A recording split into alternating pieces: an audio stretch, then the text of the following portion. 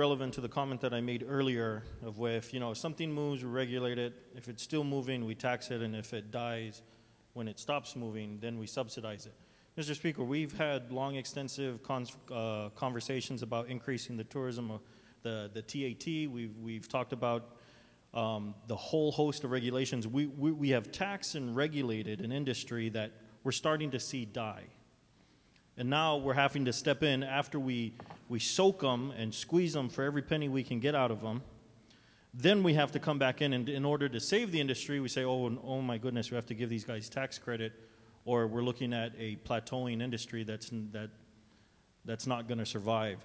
Mr. Speaker, I'm pretty sure back in the day they never thought that sugarcane would go away. They probably thought that pineapple would never go away. Mr. Speaker, tourists can go away.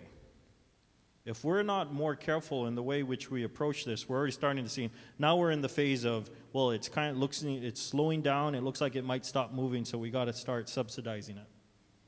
If we're not careful, Mr. Speaker, we're gonna hurt 175,000 people who work in this industry, and we're starting to see some of the fruits of overregulation and overtaxation, Mr. Speaker.